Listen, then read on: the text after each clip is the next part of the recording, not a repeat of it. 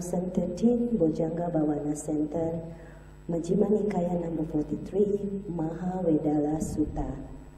Majjhima Nikaya nomor 43, rangkaian kecil, rangkaian besar dari tanya jawab. Bante Wimala Ramsi.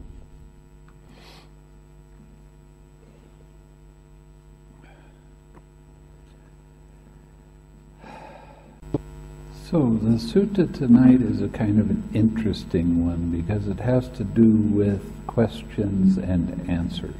Sutta malam ini sangat menarik karena berhubungan dengan tanya jawab. Thus have I heard on one occasion the Blessed One was living at Sawati in Jeta's Grove, Anathan Pendika's park. Demikian yang saya dengar, pada suatu ketika yang terberkahi sedang berdiam di Sawati, di hutan Jeta Taman Anata Pindika. Then when it was evening, the Venerable Mahā Koṭṭhita rose from meditation and went to the Venerable Sāriputta and exchanged greetings with him. Kemudian ketika hari menjelang malam, Yang Mulia Mahā Koṭṭhita bangkit dari meditasi, pergi kepada Yang Mulia Sāriputta dan bertukar salam dengan beliau. When this courteous and amiable talk was finished, he sat down at one side and said to Venerable Sāriputta, Ketika ramah tamah ini berakhir, ia duduk di satu sisi dan bertanya kepada Yang Mulia Sāriputta. One who is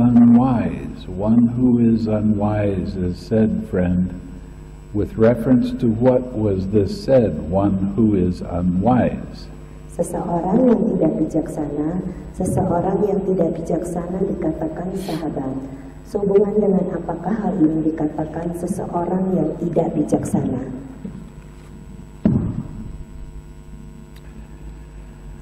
One does not wisely understand. One does not wisely understand, friend. That's why it is said, one who is unwise. Seseorang yang tidak dengan bijaksana memahami, seseorang yang tidak bijaksana memahami, teman, itulah mengapa dikatakan.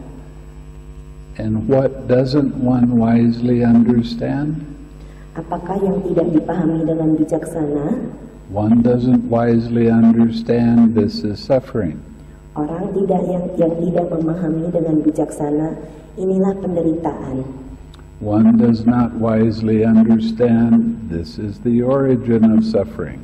Ia tidak dengan bijaksana memahami ini adalah asal mula penderitaan. One does not wisely understand this is the cessation of suffering. Ia tidak dengan bijaksana memahami ini adalah lenyapnya penderitaan. One does not wisely understand this is the way leading to the cessation of suffering. Ia tidak dengan bijaksana memahami ini adalah jalan menuju lenyapnya penderitaan. One does not wisely understand, friend. That's why this is said, one who is unwise. Seseorang yang tidak dengan bijaksana memahami, seseorang yang tidak dengan bijaksana memahami sahabat, itulah mengapa dikatakan seseorang yang tidak bijaksana. One of the things that you would miss if you just started reading the sutta is actually he's talking about all of the links of dependent origination in the Four Noble Truths. Salah satu hal yang sering tidak dimengerti oleh orang-orang yang baru membaca sutta kalau membicarakan tentang kebijaksanaan adalah membicarakan tentang rangkaian paticca samuppada atau sebab musabab yang saling bergantungan bersama-sama dengan empat kesunyataan yang mulia. Each of the links of dependent origination, setiap rangkaian dari paticca samuppada, have the Four Noble Truths in them. Ada empat kesunyataan mulia di dalamnya. They also have the three characteristics of all existence. Juga di sana adanya tilakana, yaitu anicca, dukkha, anatta. Anicca, dukkha, anatta. Yaitu tentang anicca, dukkha, anatta, yaitu ketidakkekalan, penderitaan dan juga tanpa diri.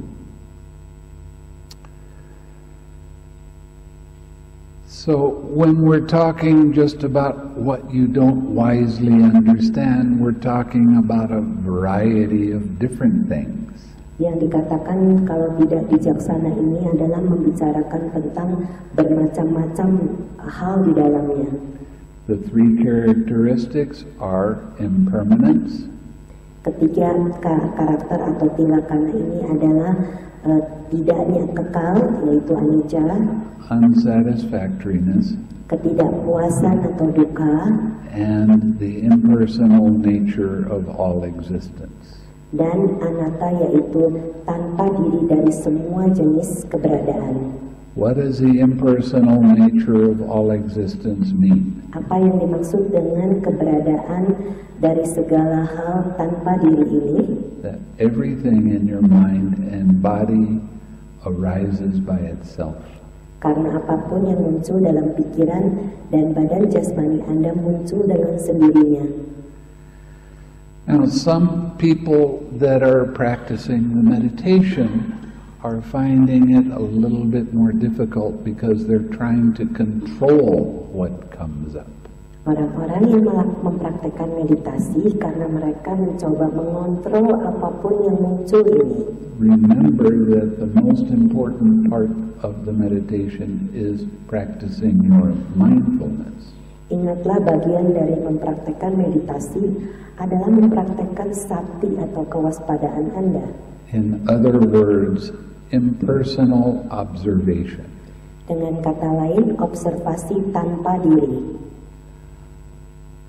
When you take anything personally, kalau Anda mengambil semuanya dengan sebagai milik pribadi, therein lies craving.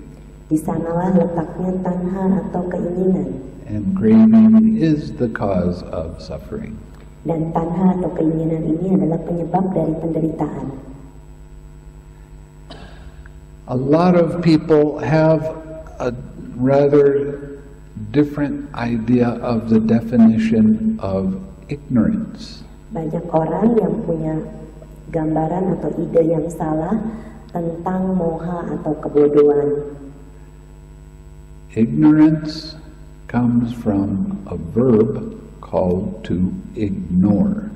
Kebodohan ini datang dari dalam bahasa Inggris, yaitu mencuekkan atau kebodohan ini. To ignore what? Apa yang dicuekkan, dilepaskan?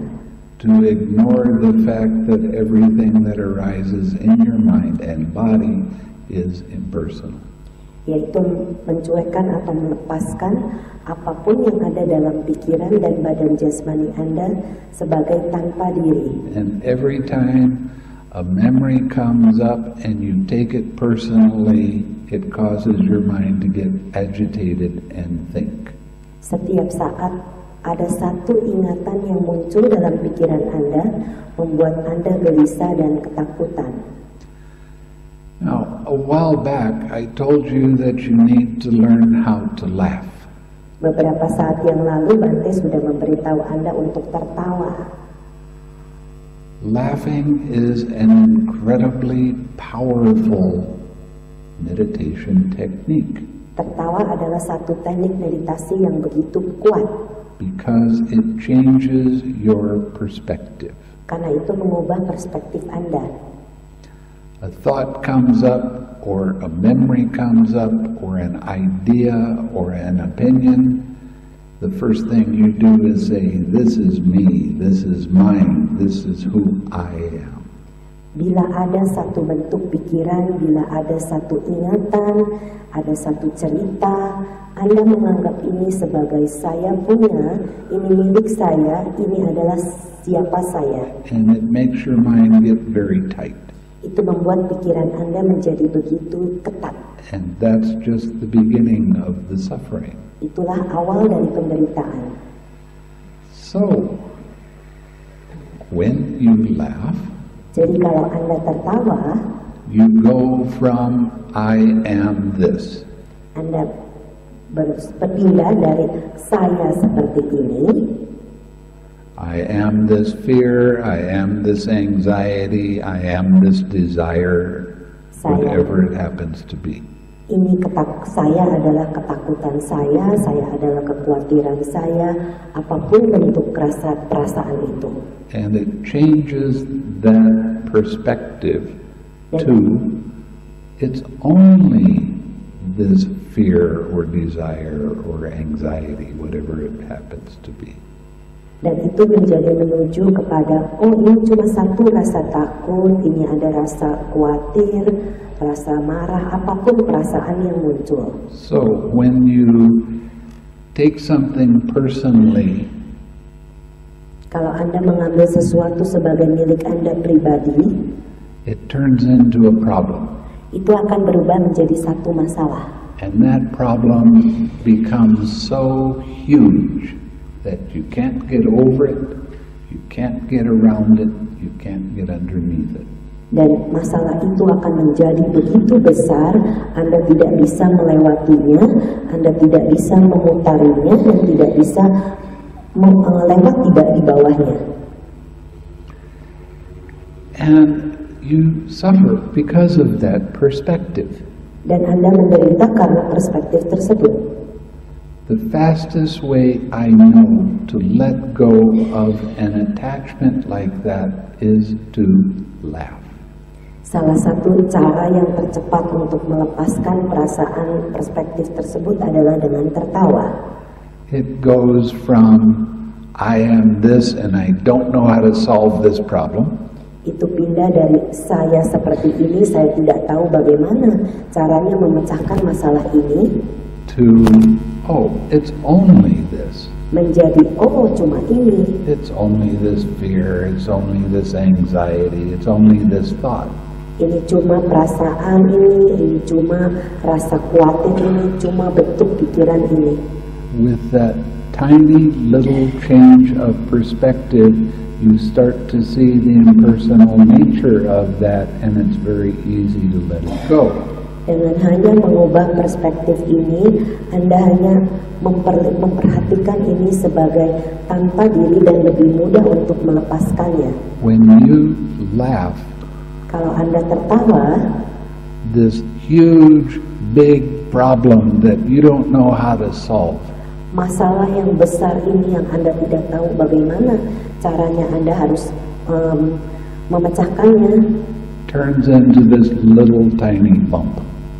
Berpindah menjadi cuma satu ganjalan kecil. And that's funny. Dan itu lucu. So the more you laugh with yourself about how crazy your mind is, semakin banyak Anda tertawa karena betapa gilanya pikiran Anda. Welcome to the human race, we're all crazy. Selamat datang dalam dunia kemanusiaan, kita semua gila. When you laugh and let go of that problem, kalau Anda tertawa dan melepaskan masalah itu, all of a sudden your mind is clear, your mind is bright, and you see how things really do work. Tiba-tiba pikiran Anda akan menjadi begitu jernih dan bersih, dan Anda bisa melihat bagaimana memecahkan masalah ini. I had a student that was having horrible, terrible dreams. Beliau mempunyai seorang murid yang mengalami mimpi yang sangat menakutkan. And they frightened her very deeply. Dan wanita ini mempraktekkan dengan mendalam. I told her that there are two ways to overcome this nightmare. Bante katakan ada dua cara untuk mengatasi mimpi buruk ini. Either send loving kindness into it, kalau mungkin memancarkan cinta kasih kepadanya, or laugh at how stupid your mind is for thinking it's real. Atau tertawakan betapa bodohnya pikiran Anda yang menganggap ini benar-benar terjadi.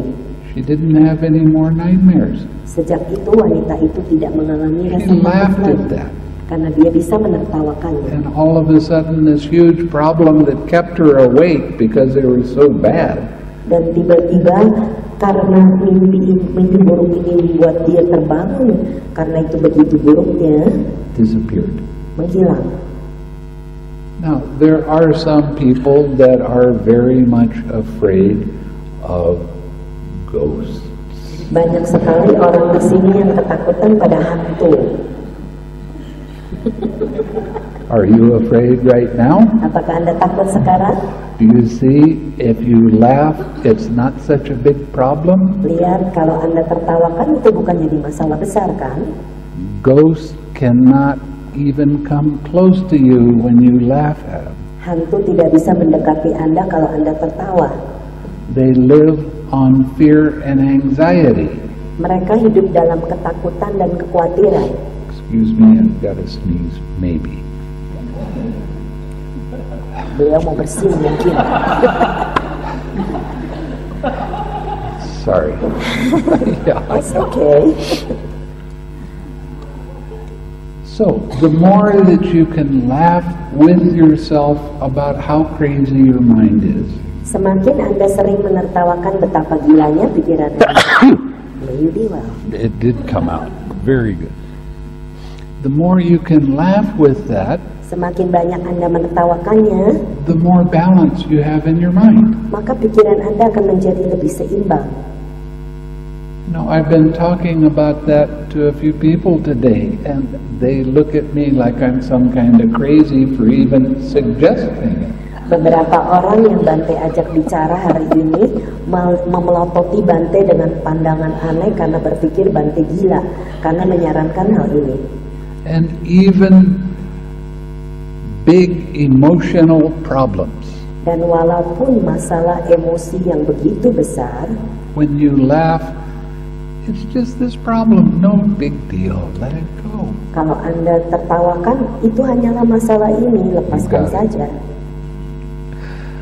I had this student that came to me and she was in tears and crying and really complaining a lot about all of her problems. Ada seorang murid Bante datang pada Bante sambil menangis dan mengeluh tentang masalahnya. And she said, how can I stop this? It hurts so much. Dan mengatakan pada Bante, bagaimana saya memberhentikan ini, begitu menyakitkannya?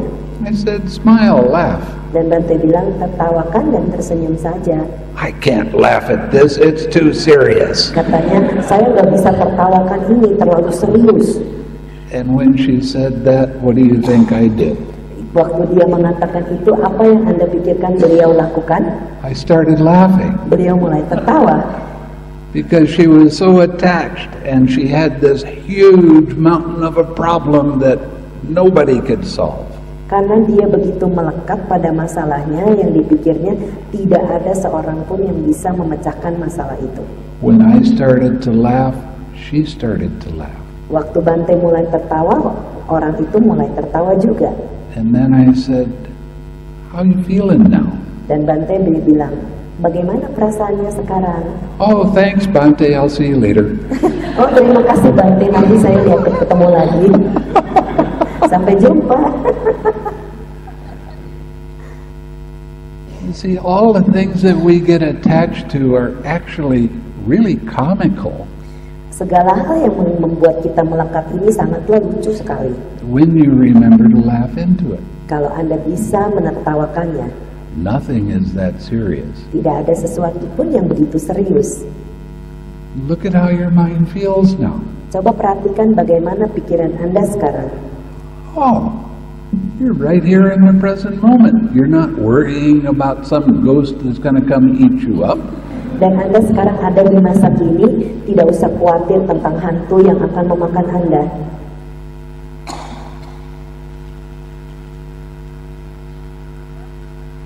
There are some things that can happen that you truly feel afraid of. Ada beberapa hal yang bisa terjadi kalau Anda takut. But when you remember that you have this tool Tapi kalau Anda ingat Anda punya alat ini, and you start laughing with yourself about, boy, I really got caught by this one, dan Anda mulai menertawakan diri sendiri, oh saya ini terjebak dalam perasaan ini. all of a sudden you're not caught anymore. Maka tiba-tiba Anda tidak terjebak di sana lagi. Now, this happens with any kind of emotional state. Ini juga terjadi dalam keadaan emosi apapun. The problem looks so big that you can't overcome it. Masalahnya terkesan begitu besar sehingga Anda tidak bisa mengatasinya. And as long as you take it seriously, you're right, you can't overcome it. Dan benar, kalau Anda menganggap itu begitu serius, Anda tidak bisa mengatasinya. Because your mind keeps going back to it over and over again, because you keep your attention on it.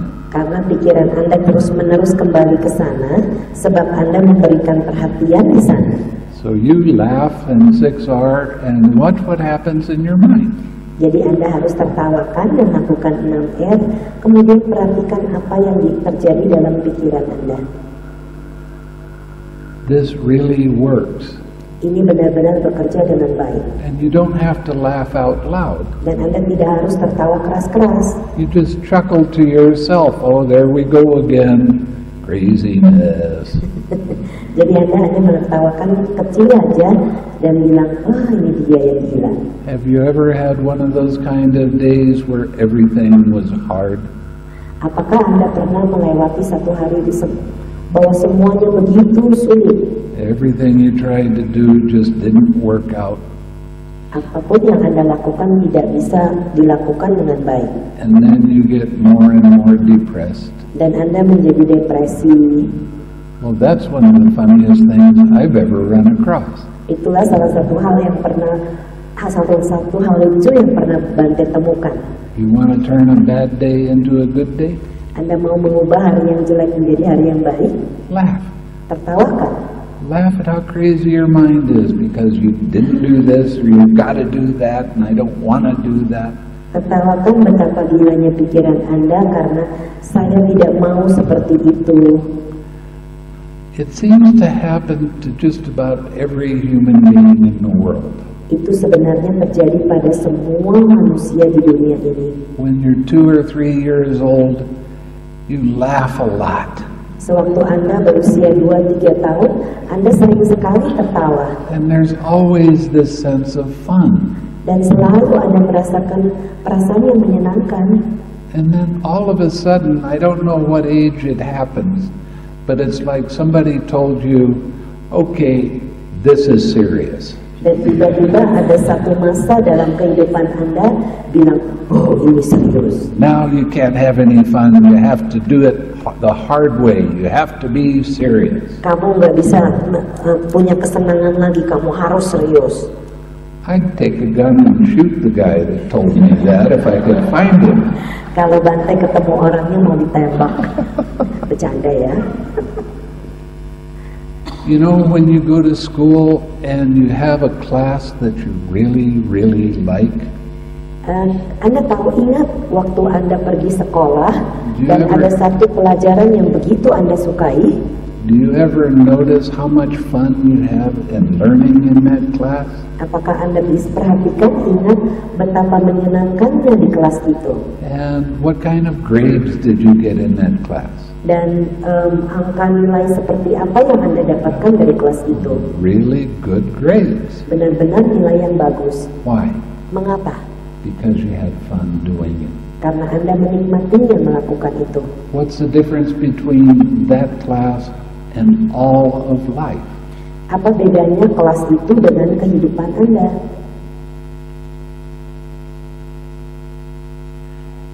I give you permission now. Bante sekarang memberikan Anda izin. For the rest of your life, you can smile, you can laugh, and you can have fun. Sepanjang kehidupan Anda bisa tersenyum, bisa tertawa, dan menikmatinya. You see, that's what the Four Noble Truths are all about. Itulah yang dimaksudkan dengan 4 kesunyataan mulia. It's learning how to take the unwholesome thoughts, Itu belajar berpindah dari pikiran-pikiran yang tidak baik, turn them into wholesome thoughts. mengubahnya menjadi pikiran yang baik. Wholesome thoughts are fun. Pikiran yang baik itu menyenangkan. Get in the habit of letting go of the critical thoughts, the ones that you beat yourself up for. Biasakan bagi Anda untuk melepaskan pikiran-pikiran yang begitu kritis, yang sering Anda sakiti diri sendiri, And give yourself a little chuckle. dan berikan diri Anda sendiri satu tertawa kecil. and then start having fun again. Dan mulai menikmatinya lagi. Do you want to be successful in your life? Apakah Anda mau sukses dalam kehidupan Anda? Do you want to be prosperous in your life? Apakah Anda mau makmur dalam kehidupan Anda? Have fun. Nikmatilah. You become efficient with what you're doing. Anda menjadi efisien dengan apa yang Anda lakukan. Every time you criticize yourself because I can't, Setiap saat Anda mengkritik diri sendiri karena, aduh saya nggak bisa nih. you're hurting your own prosperity. Anda menyakiti kemakmuran diri sendiri. You know, in this world there's all kinds of financial problems. Dalam kehidupan ini banyak sekali masalah keuangan. People are worried about money continually. Banyak orang yang terus-menerus berpikir khawatir tentang keuangannya. The more you think about not having any money, the more you don't have money. Semakin sering Anda berpikir Anda nggak punya uang, maka beneran jadi nggak punya uang. I am prosperous. Saya makmur. I travel all over the world and I don't have any money. Beliau ini bisa jalan-jalan keliling dunia padahal nggak punya uang. This trip I'm going all the way around the world. Kali ini beliau berkeliling dunia. I don't have any money. Beliau nggak punya uang. I'm prosperous. I think of myself as being prosperous. Beliau makmur karena beliau berpikir dirinya ini makmur. At my center, we just built, what was it, about $300,000 building. Di pusat meditasi beliau baru saja selesai membangun sekitar $300.000 bangunan pusat meditasi. And we're building a meditation hall that will be finished by the time we get back. Dan mereka membangun satu pusat ruang meditasi ini yang akan selesai saat mereka kembali. That's about $200,000. Itu kira-kira memakan uang $200.000. How does that happen? Bagaimana itu bisa terjadi? I'm prosperous. Beliau makmur. People like what I'm doing enough that they want to support it. Banyak orang yang suka apa yang beliau ajarkan dan mulai membantu beliau. That's how I travel all over the world. Begitulah cara beliau berkeliling dunia. And you think you're the only ones in Indonesia that want me to come back. Anda pikir cuma kalian yang ingin Anda di Indonesia ini yang pengen balik kembali. But there are people in other countries that are saying the same thing. Banyak orang lain di negara lain yang bilang hal yang sama pada beliau. So I'm not going to be able to come back so often.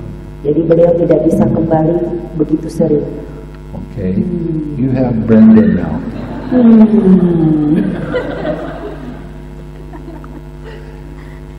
No magic. I just think, give a good imagination that you are coming back next year. How about that?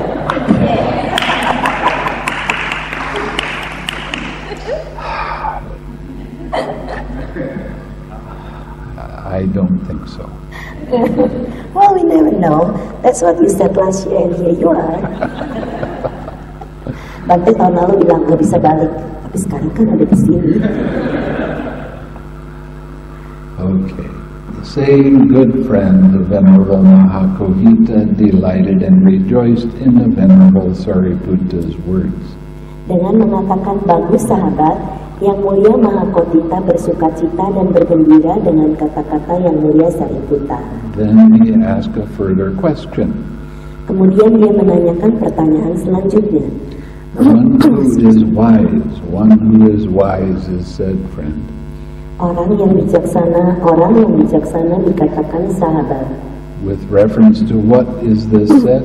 One who is wise. Mengacu pada hal apakah maka dikatakan orang yang bijaksana? One wisely understands, friend. That's why it was said, one who is wise. Orang yang memahami dengan bijaksana sahabat, itulah sebabnya dikatakan orang yang bijaksana. What does one wisely understand? Dan apakah yang dipahami dengan bijaksana? One wisely understands this is suffering. Orang memahami dengan bijaksana, inilah penderitaan. One wisely understands this is the origin of suffering. Orang memahami dengan bijaksana, inilah sumber penderitaan. Did you bring this in into the... Yes.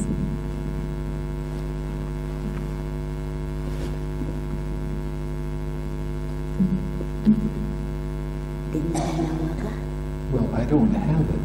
I asked if... Oh, I have the Bahasa, but I don't have the English. Okay, we'll have to get it tomorrow. Okay. In another book, it shows you precisely how the Four Noble Truths and the links of dependent origination are interconnected. Di dalam buku lainnya ada penjelasan di mana rangkaian paticca samuppada atau sebab musabab yang berhubungan ini berhubungan dengan 4 kesunyataan mulia. And I will have to get that tomorrow so that I can read it to you. Dan kita akan membacakannya besok. This is the origin of suffering. One wisely understands this is the cessation of suffering. Inilah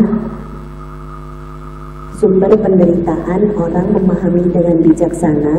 Inilah akhir penderitaan, orang memahami dengan bijaksana. One wisely understands this is the way leading to the cessation of suffering. Orang memahami dengan bijaksana, inilah jalan menuju akhir penderitaan. One wisely understands, friend. That's why it is said, one who is wise. Orang memahami dengan bijaksana, orang yang memahami dengan bijaksana, sahabat, itulah sebabnya dikatakan orang yang bijaksana. Consciousness is said, friend, with reference to what is consciousness said. Kesadaran dikatakan sahabat, mengacu pada hal apa maka dikatakan kesadaran? It cognizes, friend, that's why consciousness is said. Kesadaran menyadari sahabat, itulah sebabnya kesadaran dikatakan. What does it cognize? It cognizes this is pleasant. Apakah yang disadari? Kesadaran menyadari ini menyenangkan. It cognizes this is painful. Kesadaran menyadari ini menyakitkan. It cognizes this is neither painful nor pleasant. Kesadaran menyadari ini bukan menyakitkan dan bukan menyenangkan. It cognizes, friend. That's why consciousness is said. Kesadaran menyadari sahabat, itulah mengapa kesadaran dikatakan. Now, in the English language, I'm not sure how it works in Bahasa. Di dalam bahasa Inggris dikatakan, we use a word very often called recognize. Seringkali menggunakan satu kata mengenali. R-E means memory, basically. Di situ ada pengulangan tentang R-E. You recognize. Kita mengulangi, kenali kembali. But when you just have the word cognize, it's talking about what you see exactly in the present moment. Tapi kalau di sana menyadari, itu artinya mengerti apa yang terjadi dalam masa kini. You don't have to recognize because that takes you out of the present moment and you have to use your memory.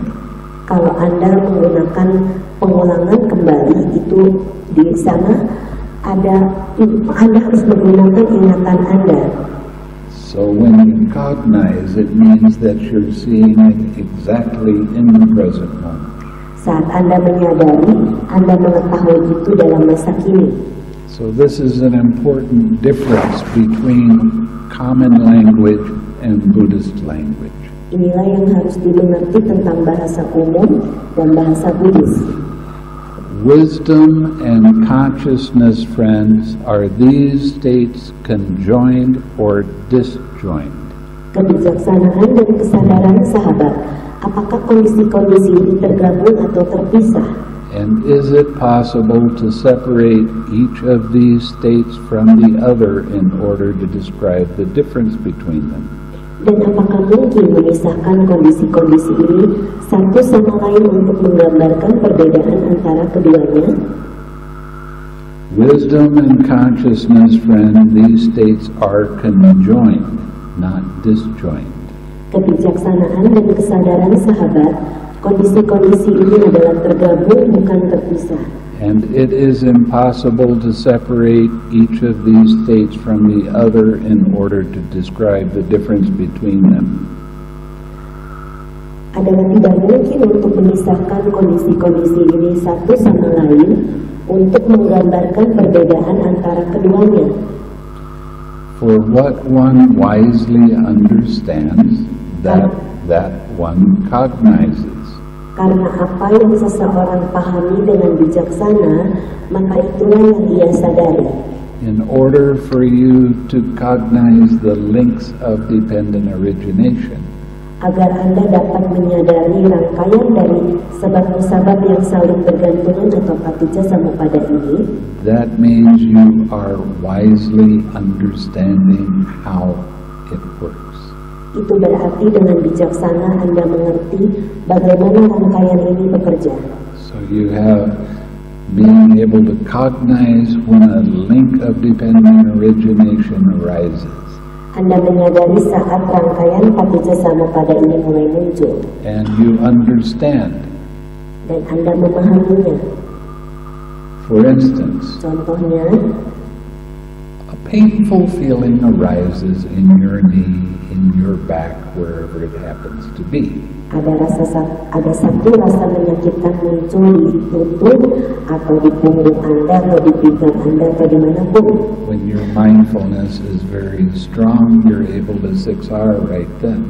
Saat kewaspadaan Anda kuat, Anda bisa langsung melakukan 6R saat itu juga. Because you cognized that pain and you understood what it was.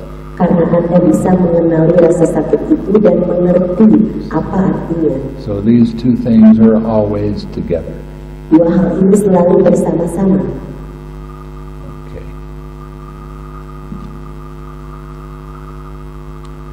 That is why these states are conjoined, not disjoined, and it is impossible to separate each of these states from the other in order to describe the difference between them. Itulah mengapa kondisi-kondisi ini bergabung, bukan terpisah, dan tidak mungkin untuk memisahkan kondisi-kondisi ini satu sama lain untuk menggambarkan perbedaan di antara keduanya. What is the difference, friend, between wisdom and consciousness? Apakah perbedaannya, sahabat, antara kebijaksanaan dengan kesadaran? These states that are conjoined, not disjoined. Kondisi-kondisi ini yang tergabung, bukan terpisah. The difference, friend, between wisdom and consciousness, these states that are conjoined, not disjoined, is this. Perbedaannya, sahabat, antara kebijaksanaan dengan kesadaran, kondisi-kondisi ini yang tergabung, bukan terpisah adalah wisdom is to be developed. Kebijaksanaan harus dikembangkan. Consciousness is to be fully understood. Kesadaran seharusnya dipahami sepenuhnya. You get it? I'll read it again just in case you didn't. Wisdom is to be developed. In other words, you need to develop being able to see the links. Kebijaksanaan harus dikembangkan. Dengan kata lain, Anda harus bisa memperhatikan rangkaian ini. And consciousness is to be fully understood. Dan kesadaran harus dipahami sepenuhnya. Okay? Nice and tricky, isn't it? Ini cukup agak sulit, tapi bisa dimengerti. But as you practice the meditation, it becomes more and more clear what this is talking about. Semakin Anda mempraktekkan meditasi Anda, akan menjadi semakin jelas apa yang dimaksudkan di sini. No, there are a lot of people that are advancing so fast in meditation that it's hard for me to keep up with it. Di dalam retret ini banyak sekali orang maju pesat dalam meditasinya sehingga bagi Bante sulit untuk dipahami. And you're getting into a space that you're just taking mind as your object of meditation. Dan Anda akan menuju ke satu masa di mana pikiran Anda menjadi objek meditasi Anda. And I tell you that you'll sit in that state for a long period of time. Dan Bante beritahu Anda duduk dalam masa itu untuk beberapa masa. And there will be a time where mind starts to vibrate a little bit. Dan ada masanya pikiran Anda mulai bergetar sedikit. You are seeing different links of dependent origination when you see that vibration. Saat Anda melihat getaran tersebut, Anda mulai melihat rangkaian paticca samuppada atau sebab-musabab yang saling bergantungan itu. You are developing your wisdom at that time. Anda mengembangkan kebijaksanaan Anda saat itu. And you understand that you need to relax. Dan Anda mengerti Anda harus merilekskan. And then your mind becomes very stable again and you can sit for a longer period of time. Dan pikiran Anda menjadi begitu seimbang, stabil, dan bisa duduk dalam keadaan itu untuk waktu yang cukup lama. Now, one of the things that I've been hearing fairly often, salah satu hal yang beliau sering dengar, when I ask, how long did you sit? Waktu Bante bertanya, berapa lama Anda duduk? And I hear you sat for an hour or only an hour and a half. Dan Bante dengar Anda duduk sekitar 1 jam atau cuma 1,5 jam. And I ask you, why don't you sit longer? Dan Bante tanya, kenapa kamu nggak duduk lebih lama? Why did you break that sitting? Kenapa berhenti duduk? The answer I get, Jawabannya adalah, I'm bored. saya bosan.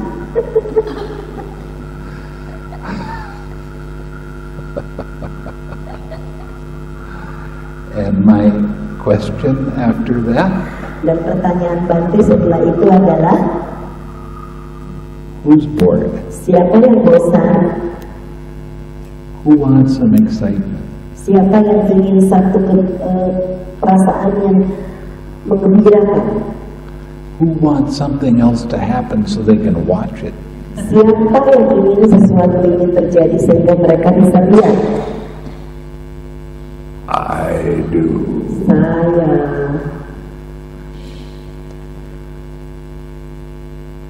You have to 6R the boredom.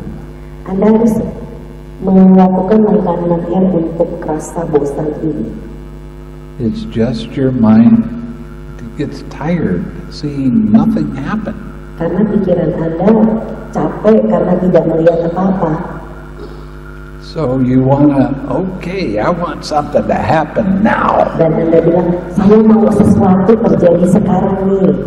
But you have to understand that when your mind is completely still, Tapi Anda harus mengerti saat pikiran Anda begitu diam. there is a huge amount of relief in that. Dalam keadaan itu ada satu rasa lega yang luar biasa. And your mind is really becoming very pure. Dan pikiran Anda saat itu benar-benar menjadi begitu murni. If boredom comes up, please 6R. Kalau ada rasa bosan muncul, lakukan 6R. Or you can just relax at this Atau time. Anda rilekskan saja. I don't care how often boredom comes up. Beliau tidak peduli berapa seringnya merasa bosan itu muncul. It always comes back to who wants something to happen. Itu selalu kembali pada siapa yang ingin sesuatu terjadi. Who's tired of seeing nothing? Siapa yang capek karena tidak melihat apa-apa. When your mind sees nothing for a few hours, Kalau pikiran Anda tidak melihat apa-apa selama berjam-jam, it is preparing you to go even deeper. Itu menyiapkan Anda untuk masuk lebih dalam lagi. So please, 6R that boredom so you can go deeper into your practice, and you will like it, I promise. Dan harap Anda lakukan 6R kalau Anda rasa bosan, dan Anda akan masuk lebih dalam lagi, dan itu Bante janjikan. Okay, feeling is said, friend, with reference to what is feeling said. Perasaan dikatakan sahabat, sehubungan dengan apakah perasaan dikatakan? It feels, friend, that's why feeling is said. Perasaan merasakan sahabat, itulah sebabnya perasaan dikatakan. What does it feel? Apakah yang dirasakan? It feels pleasure. Perasaan merasakan kenikmatan. It feels pain. Perasaan merasakan kesakitan. It feels neither pain nor pleasure. Perasaan merasakan bukan menyakitkan pun bukan menyenangkan. It feels, friend. Perasaan merasakan sahabat. That's why feeling is said. Itulah mengapa perasaan dikatakan. Perception, friend, it is said, friend. Persepsi dikatakan sahabat. With reference to what is perception said. Sehubungan dengan apakah persepsi dikatakan? It perceives, friend, that's why perception is said. Ia mempersepsikan atau mengetahui, ia mempersepsikan sahabat, itulah mengapa persepsi dikatakan. What does it perceive? Apakah yang dipersepsikan? Now, I've told you a few times that perception is where your concepts are. Bante selalu mengatakan persepsi adalah di mana konsep itu berada. We all think in concepts. Kita semua berpikir dalam konsep. Okay, you can't think without thinking in concepts. Anda tidak bisa berpikir tanpa memikirkan konsep. This table right here is a concept. Meja ini adalah satu konsep. Where is a table? Di mana mejanya? Is it the top? Apakah bagian atas? Is it the legs? Apakah bagian kakinya? Where is the table? Di mana mejanya? The table is made up of different parts put together to make up this concept of table. Meja ini terdiri dari beberapa bagian untuk menjadi satu konsep tentang meja. Okay. Now, what would you say is a good definition of nibbana? Apa yang Anda masukkan tentang definisi nibbana? It's a state of no concepts. Itu adalah keadaan tanpa konsep. They call it the unconditioned state. Dinamakan kondisi keadaan tanpa kondisi. There are no conditions in nibbana. Di sana tidak ada kondisi dalam nibbana. I can't really go too much further with the definition of nibbana because you have to experience it to know what it is. Bante tidak bisa menjabarkan seperti apa keadaan nibbana karena Anda harus mengalaminya seperti apa rasanya. All the words I would use are concepts to describe it, but it's not it. Semua kata-kata bisa digunakan, tetapi tidak bisa dengan tepat menggambarkannya. Now, some of you are starting to understand that I tell you this is the way to do it, this is what you have to do, this is what your experience will be. Untuk beberapa Anda, orang-orang di sini, Bante bisa bilang ini yang harus Anda lakukan, ini yang harus Anda alami. But the actual experience isn't even close to the words. Tapi kenyataan pengalaman yang sesungguhnya tidak tepat dengan kata-kata itu sendiri. But I have to use the words to get the idea across so you can have the experience. Tapi Bante harus menggunakan kata-kata sehingga Anda bisa mengalaminya. Now the 6 R's are concepts. 6 hal ini adalah satu konsep. But they lead to the state of no concept. Tapi itu akan membawa Anda kepada keadaan tanpa konsep.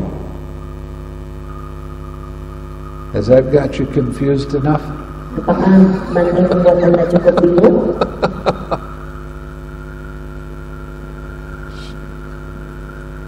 So, when we're talking about perception here, the Buddha or the Sāriputta just chose colors to describe. It perceives blue, it perceives yellow, it perceives red, it perceives white. Di sini yang dipersepsikan mereka memilih warna, yaitu mempersepsikan warna biru, kuning, putih. It's like trying to describe a color to someone that's blind. Seperti mencoba menjelaskan bagaimana melihat warna kepada seseorang yang buta. They have to be able to see it to understand what the concepts really mean. Mereka harus bisa melihat untuk mengerti apa yang dimaksudkan. Feeling, perception, and consciousness, friend. Perasaan, persepsi, dan kesadaran sahabat. Are these states conjoined or disjoined?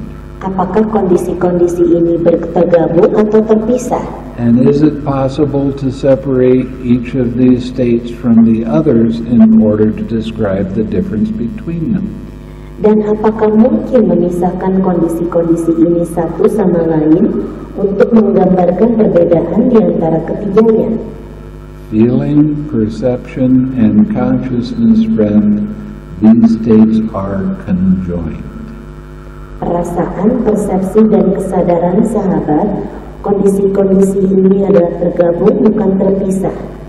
Not disjoined, and it is impossible to separate each of these states from the others in order to describe the difference between them. Dan adalah tidak mungkin untuk memisahkan kondisi-kondisi ini satu sama lain untuk menggambarkan perbedaan antara ketiganya. For what one feels, that one perceives. Karena apa yang seseorang rasakan, itulah yang dia persepsikan. Okay, the other definition that I've already given you of perception is definisi lain tentang persepsi adalah this is the part of your mind that names things. Ini adalah bagian dari pikiran yang memberikan nama kepada benda-benda. So when a feeling comes up, you know whether it's pleasant or painful or neither pleasant or painful.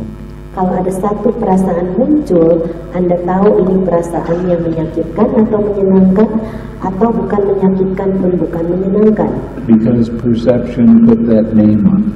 Karena persepsi memberikan nama ke sana. And what one perceives, that one cognizes. Karena apapun yang orang rasa persepsikan, itulah yang ia sadari. Okay, I'm going to read this sentence again. Bante akan membacakannya lagi. For what one feels, that one perceives. Apa yang seseorang rasakan, itulah yang ia persepsikan. And what one perceives, that one cognizes. Dan apa yang ia persepsikan, itulah yang ia sadari. That is why these states are conjoined, not disjoined, and it is impossible to separate each of these states from the others in order to describe the difference between them. Itulah mengapa kondisi-kondisi ini tergabung, bukan terpisah, dan tidak mungkin untuk memisahkan kondisi-kondisi ini satu sama lain untuk menggambarkan perbedaan di antara ketiganya. Now, when you look at the page that has the 5 aggregates on it, kalau Anda melihat gambaran yang ini, yang ada 5 kanda atau 5 kelompok kehidupan, it's pretty amazing. It has feeling, perception, and consciousness. Itu satu hal yang luar biasa karena di sana ada perasaan, persepsi, dan kesadaran. Now we just learned that these are always conjoined, not disjoined. Dan kita baru mempelajari bahwa ketiga hal ini selalu bersama-sama, bukan terpisah. So actually speaking, jadi sesungguhnya the 5 aggregates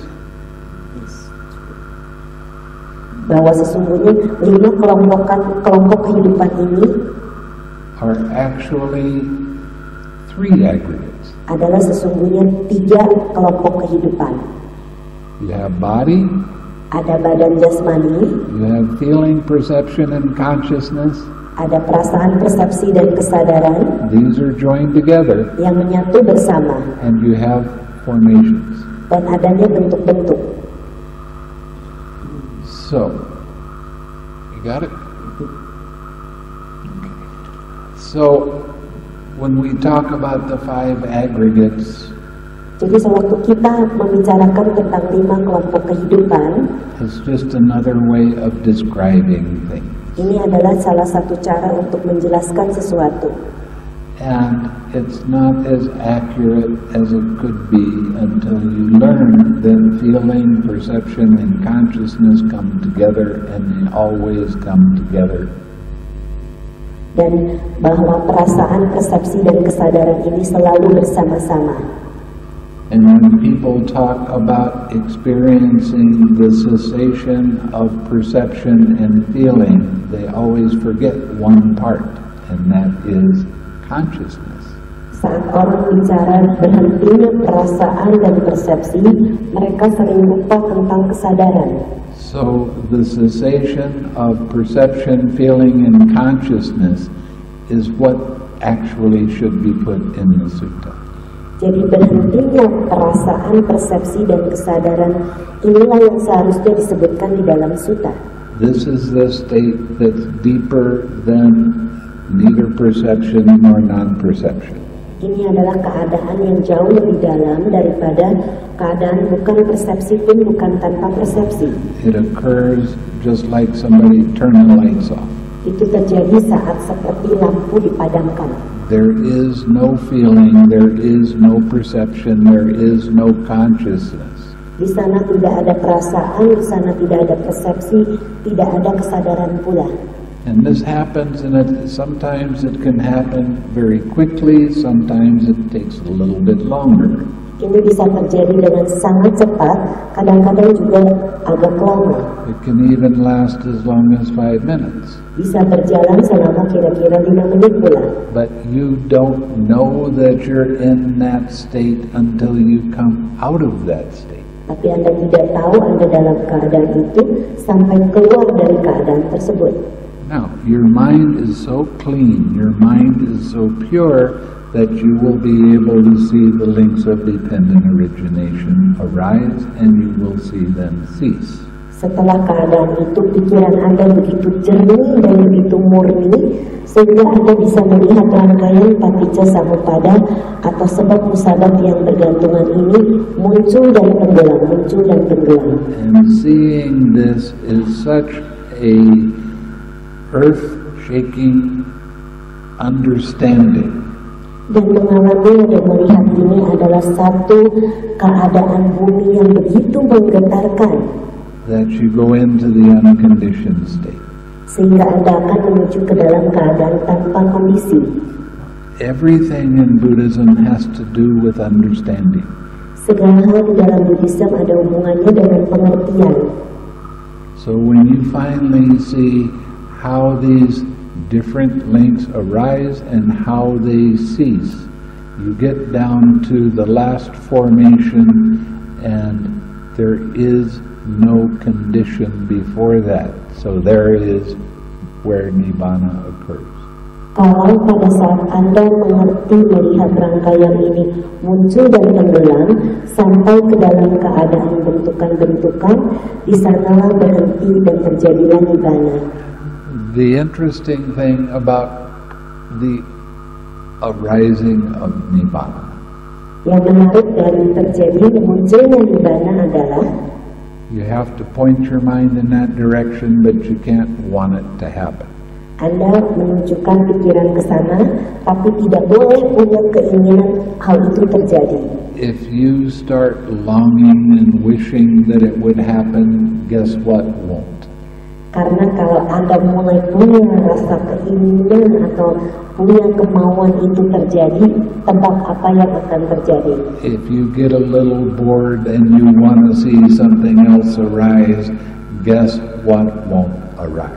Kalau Anda mulai bosan dan ingin sesuatu terjadi, tebak apa yang tidak akan muncul. This is the complete unconditioned state. You have to let go of all conditions. Anda di sini adalah keadaan tanpa kondisi, sehingga Anda harus melepaskan semua kondisi. You'll have to let go of all desires. Anda harus melepaskan semua keinginan apapun bentuknya. And when you do that, I guarantee you will like it. Dan kalau itu terjadi, Bante berjamin Anda akan menyukainya. And it makes you feel so happy that you'll be happy for 3 or 4 days in a row. Dan itu membuat Anda begitu bahagia dan akan merasakan seperti itu 3 atau sampai 4 hari berturut-turut. Just kind of walking around going, wow. Dan berjalan-jalan seperti merasakan, wah. That's why I call this the oh wow experience. Inilah sebabnya mengapa Bante mengatakan pengalaman yang oh wow. It's hard to believe. Itu sangat sulit dipercaya. You are more happy than you've ever been. Anda akan merasakan begitu bahagia daripada yang pernah dialami. All the colors get much brighter. Warna-warna menjadi begitu semakin cerah. Your mind just naturally is uplifted. Pikiran Anda dengan alami akan merasa ringan sekali. You feel really secure. Merasa begitu aman. You feel really at ease. Begitu merasakan ketenangan. And then you come to me and tell me you've had that experience. Dan kemudian Anda datang pada Bante dan menceritakan Anda mengalami hal ini. And you know what I'll tell you after that? Anda tahu apa yang Bante beritahu Anda setelah itu? Good, go sit. Bagus, duduk lagi.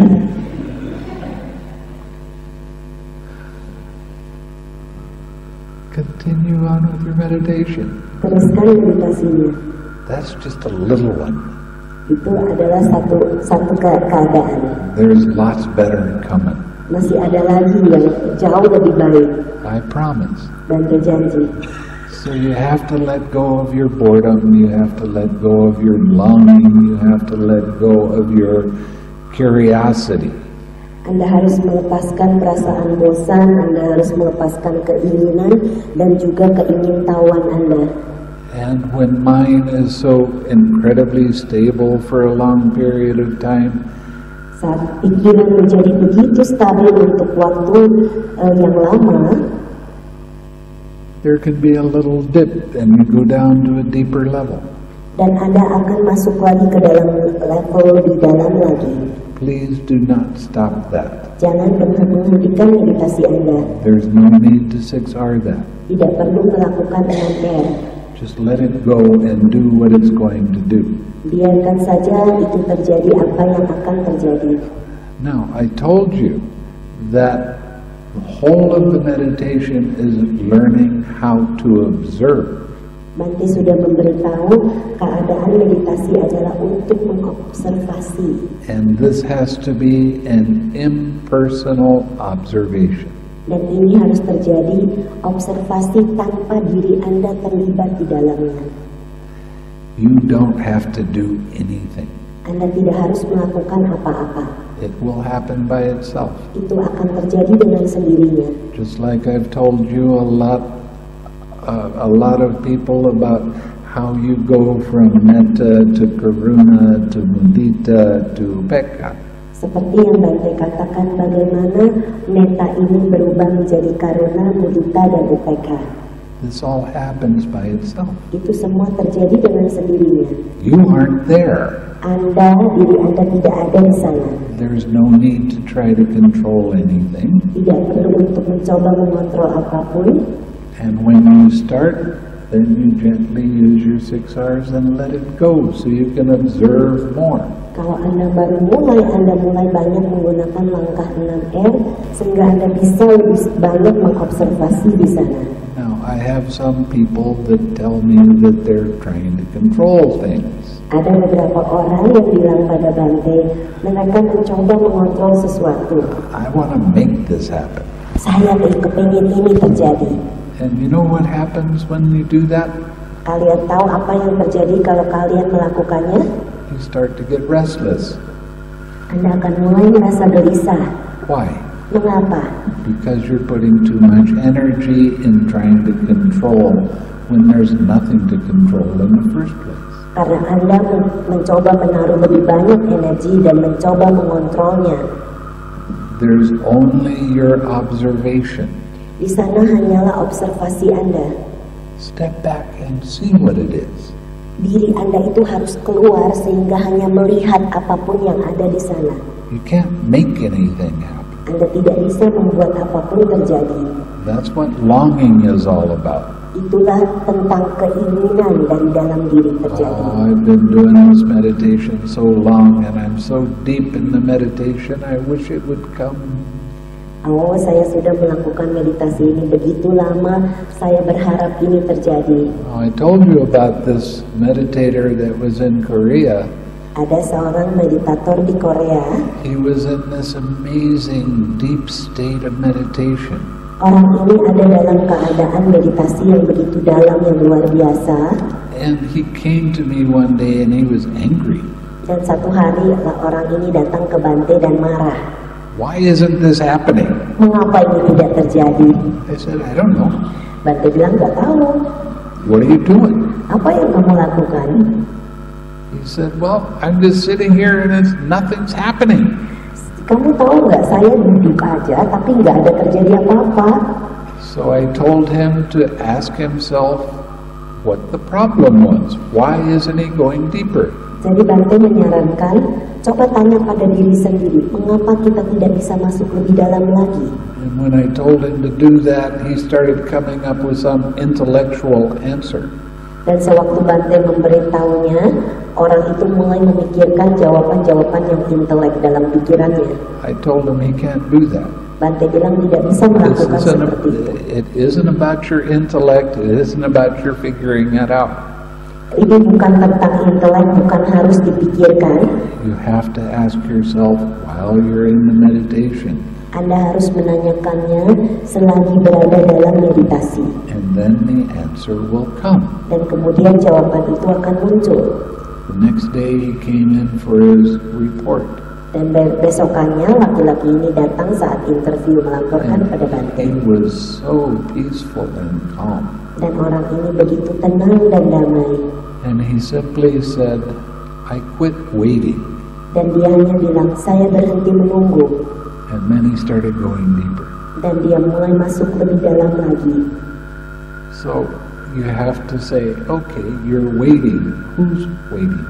Dan jadi Anda harus bilang, oh saya menunggu. Siapa yang menunggu? Who wants something to happen? Siapa yang menginginkan sesuatu terjadi? See, that little tiny thought can stop you from going all the way through to Nibbana. Pikiran kecil yang sangat halus itu bisa menyetop Anda masuk menuju ke Nibbana. So, please let go of everything. Only observe. That's your job. Just observe. Lepaskan apapun, termasuk diri Anda, dan hanya mengobservasi saja. Of course, if there is a disturbing thought, you can siksara it. Tentunya kalau ada gangguan pikiran-pikiran yang mengganggu, Anda bisa lakukan 6 air. Or if there's a vibration, you can siksara it. Atau kalau ada getaran juga lakukan 6 air. Just kick back and enjoy watching. Hanya rileks saja dan menikmati, melihat saja. There's so much relief when there is no activity in your mind. Ada rasa lega yang luar biasa saat tidak ada aktivitas apapun dalam pikiran Anda. So stop trying to create activity. Jadi jangan mencoba membuat satu aktivitas dalam pikiran. But I'm so bored. Saya begitu bosan. Good. get over it. Bagus, lewati itu. Okay, now we're going to a thing that's called knowable by mind alone. Kita akan menuju ke pengetahuan oleh pikiran sendiri.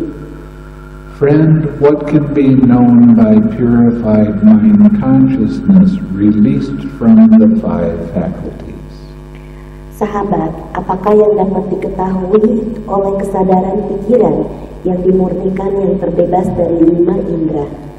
Friend, by purified mind consciousness released from the 5 faculties, the base of infinite space can be known thus. Sahabat, oleh kesadaran pikiran yang dimurnikan, yang dilepaskan dari 5 kemampuan atau indera, landasan dari ruang tak terhingga dapat diketahui demikian. Space is infinite. Ruang adalah tidak terhingga tanpa batas. The base of infinite consciousness can be known thus. Landasan kesadaran tak terhingga dapat diketahui demikian. Consciousness is infinite. Kesadaran adalah tidak terhingga. The base of nothingness can be known thus. Landasan ketiadaan dapat diketahui demikian. There is nothing. Tidak ada apa-apa di sana. Friend, with what does one understand a state that can be known? Sahabat, dengan apakah seseorang memahami suatu keadaan yang dapat diketahui? Okay, this is a question that I've been asked a few times even today. Ini adalah pertanyaan yang Bante sudah tanyakan juga hari ini.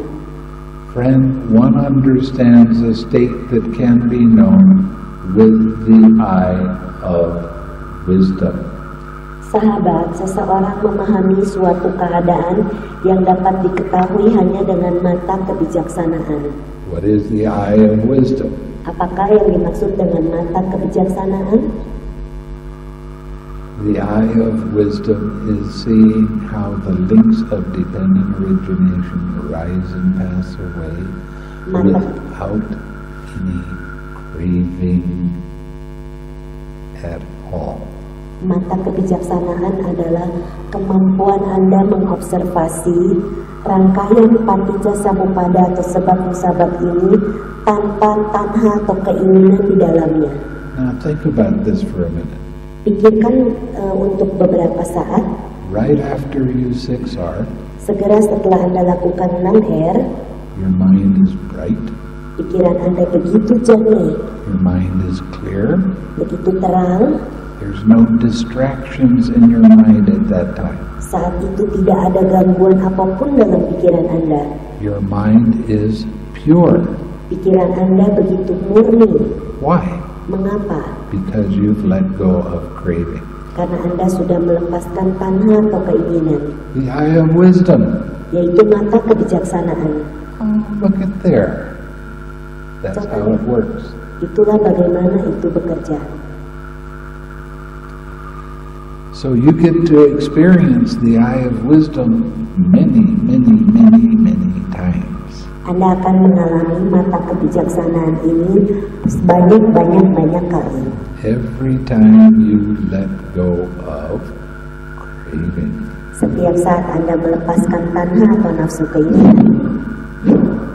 Every time you 6R. Setiap saat Anda lakukan 6R. You know, there are 2 kinds of nibbana. Ada 2 jenis nibbana.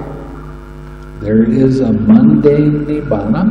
Ada nibbana yang dengan kondisi worldly. Dengan keadaan duniawi. And there is the super mundane nibbana. Dengan juga ada nibbana tanpa adi duniawi, tanpa duniawi. Now, getting into the definition of nibbana. Menuju ke dalam definisi nibbana. Ni is a negative, it means no. Ni adalah negatif yang artinya tidak ada. Bana means fire. Bana berarti api. No fire. Tidak ada api. What is the craving called by the Buddha? Apakah yang disebutkan tanha oleh Sang Buddha? It's called fire. Yaitu adalah api. Everything is burning. Semuanya menyala, membakar. The eye consciousness, the ear consciousness. What's it burning with? Yaitu mata, kesadaran mata, hidung, dan juga kesadaran hidung. Apakah yang terbakar? Craving. Yaitu tanha atau nafsu keinginan. So, your mundane or worldly lack of fire means using your 6 R's. Yaitu adalah keadaan duniawi, tanpa duniawi ini adalah menggunakan 6 R, tanpa api itu. Now, one of the things that seems to happen occasionally Kadang-kadang terjadi is that people really want to control a pain in their back or in their arm or in their knee, whatever it happens to be.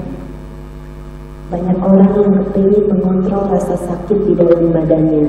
So they spend all of their time release, relax, release, relax, release, relax. Jadi yang mereka lakukan adalah lepaskan, relakskan, lepaskan, relakskan, lepaskan, relakskan. And they come to me and say, it doesn't work. Dan mereka datang pada Bante bilang itu nggak bekerja. Well, of course it doesn't work. Ya tentunya tidak bekerja. You're only doing part of the recipe. Karena Anda hanya melakukan bagian dari resepnya.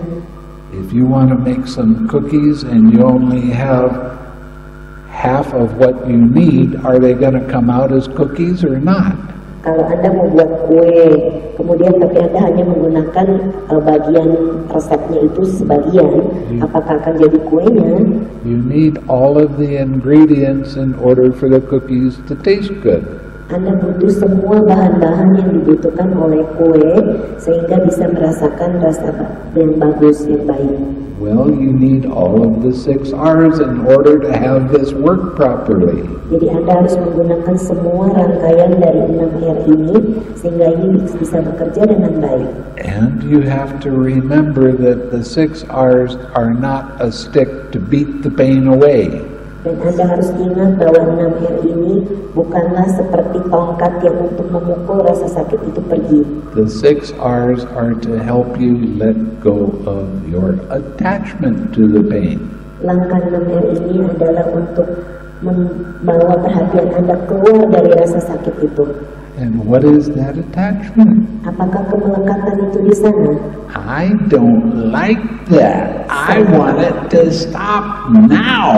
Saya tidak suka, saya maunya itu berhenti sekarang juga. Well, the 6 R's are only to help you observe without any craving in your mind. 6 R ini sesungguhnya hanyalah untuk mengobservasi sehingga tidak ada tanha di dalam pikiran Anda. And the nature of meditation pain is it's not going to go away right away. Sifat alami dari rasa sakit meditasi adalah itu tidak akan segera langsung pergi. And as much as you don't like to hear me say that, this is a good thing. Walaupun Anda tidak suka Bante membicarakan ini adalah satu hal yang baik. Why? Mengapa? Because it helps you to let go of your attachment and gain a sense of equanimity to the pain. Karena itu membantu Anda menjadi lebih punya kewaspadaan sehingga keluar dari rasa sakit itu. So you can't use the 6 R's as a tool to make something happen. Anda tidak bisa menggunakan langkah 6 R ini untuk membuat sesuatu terjadi. Please remember that. Ingat itu. Okay. Friend, what is the purpose of wisdom? Sahabat, apakah tujuan dari kebijaksanaan itu? The purpose of wisdom, friend, is direct knowledge. Sahabat, tujuan dari kebijaksanaan adalah pengetahuan langsung. Its purpose is full understanding. Tujuannya adalah pemahaman penuh. Its purpose is abandoning. Tujuannya adalah meninggalkannya. Abandoning what? Apa yang ditinggalkan? Very good. Right view. Dan berikutnya tentang pandangan benar.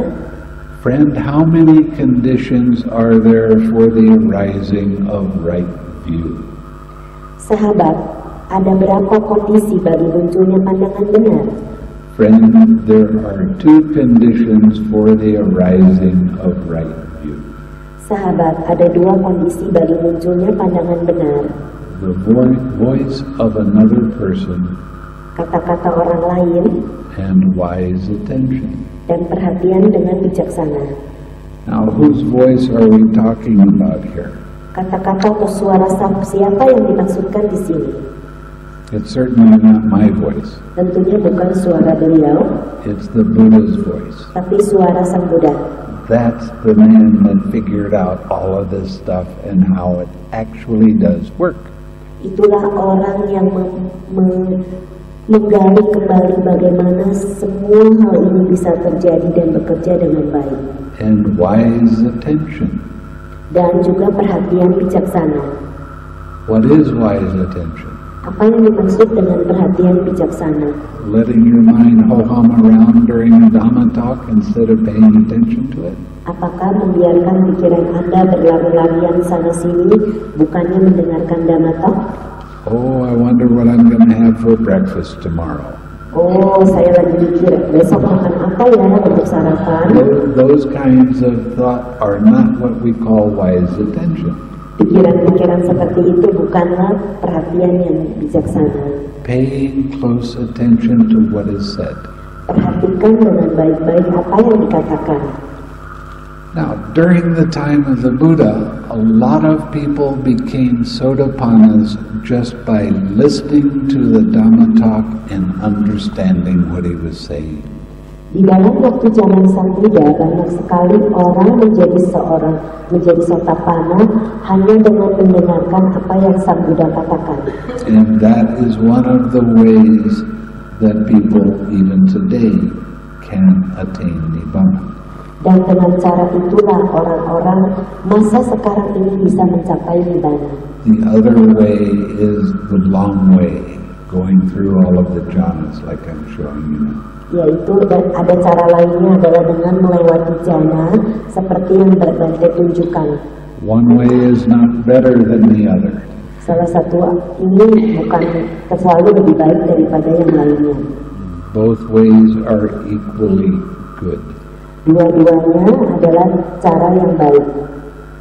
So, when you listen very attentively and you practice the way it is being suggested, kalau Anda mendengarkan dengan baik-baik dan mempraktekkan apa yang disarankan, you do have the potential to attain Nibbana here and now. Anda bisa mempunyai potensi mencapai Nibbana di sini dan kini. Friend, by how many factors is right view assisted when it has deliverance of mind for its path and deliverance of mind for its path and fruition? Sahabat, berapa banyakkah faktor pandangan benar dibantu ketika memiliki kebebasan pikiran sebagai buahnya, jalannya, kebebasan pikiran sebagai buahnya, when it has deliverance of mind by wisdom for its path and deliverance of by wisdom for its path and fruition. Yaitu pandangan benar, ia memiliki pembebasan kebijaksanaan untuk buahnya, pembebasan kebijaksanaan untuk buah dan manfaatnya.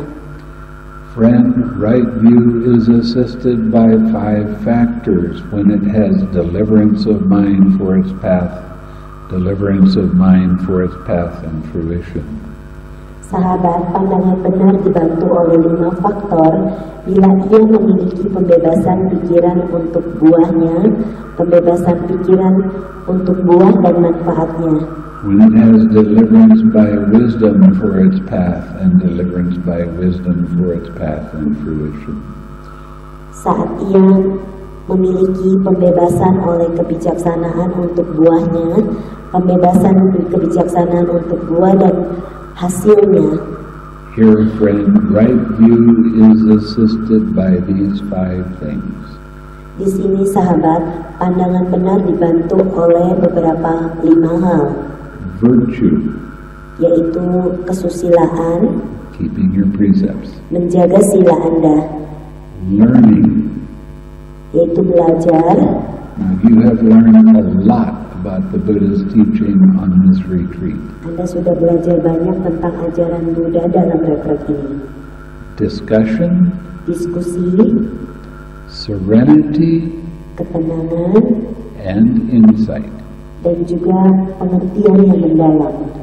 Right view is assisted by these 5 factors, has deliverance of mind for its path, deliverance of mind for its path and fruition. Pandangan benar dibantu oleh 5 faktor ini, mempunyai pembebasan pikiran untuk jalannya, pembebasan pikiran untuk jalan dan hasilnya. It has deliverance by wisdom for its path, deliverance by wisdom for its path and fruition. Ia memiliki pembebasan untuk kebijaksanaan, untuk jalan, dan juga pembebasan oleh kebijaksanaan untuk jalan dan hasilnya, buahnya. Okay, I'm going to skip down to... Okay. Wait a minute. No, I'm not. We're going to do 15. Okay. Friend, how many kinds of being are there? Sahabat, ada berapa macamkah keberadaan makhluk itu?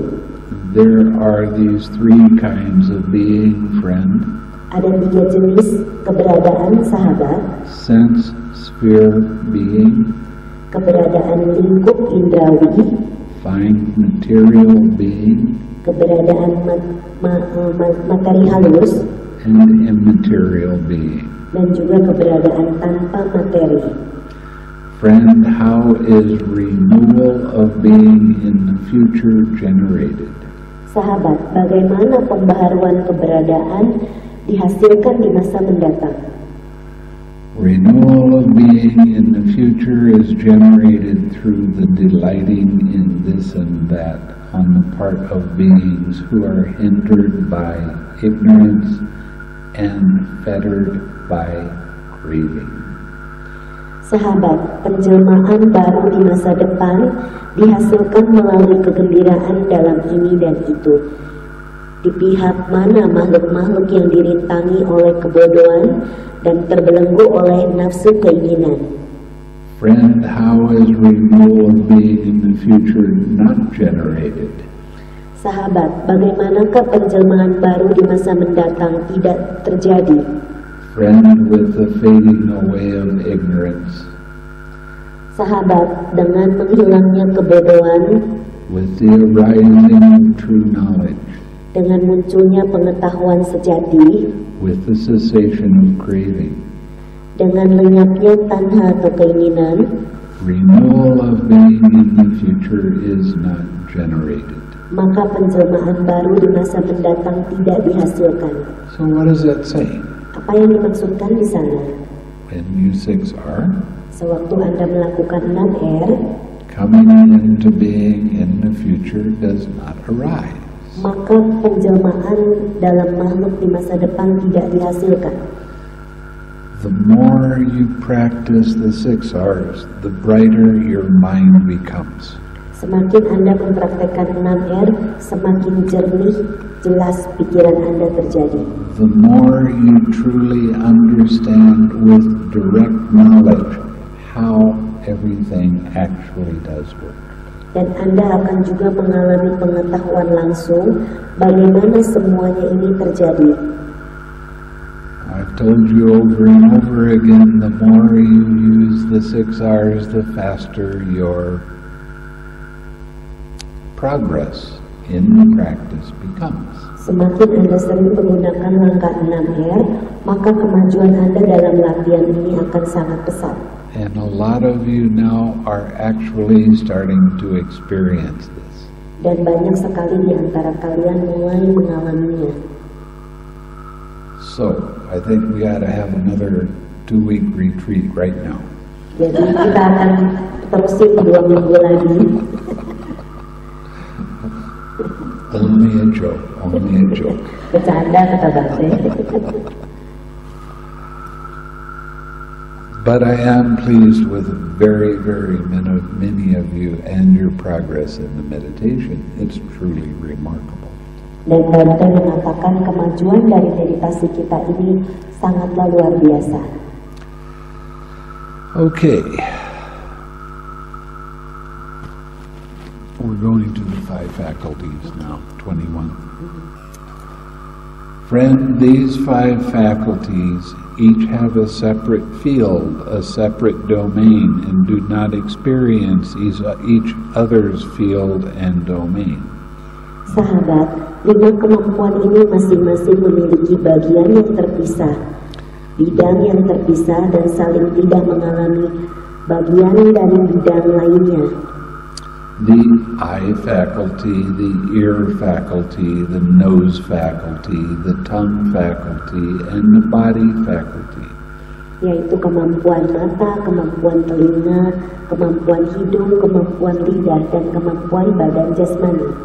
In other words, you don't smell through your ear. Dengan kata lain, Anda tidak mencium lewat telinga. You smell through your nose because that's its domain. That's where it is. Tapi Anda mencium lewat hidung karena itu adalah bagiannya. Okay. Now, as of these 5 faculties, each having a separate field and a separate domain, do not experience each other's field and domain. Mengenai 5 kemampuan ini, yang masing-masing memiliki bagian yang terpisah, bidang yang terpisah, saling tidak mengalami bagian dan bidang lainnya. What is their resort? What experiences their fields and domain? Apakah tempatnya?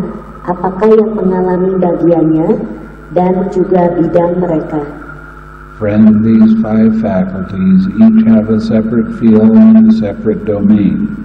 Sahabat, 5 kemampuan ini masing-masing memiliki bagian yang terpisah dan juga bidang yang terpisah. And do not experience each other's field and domain.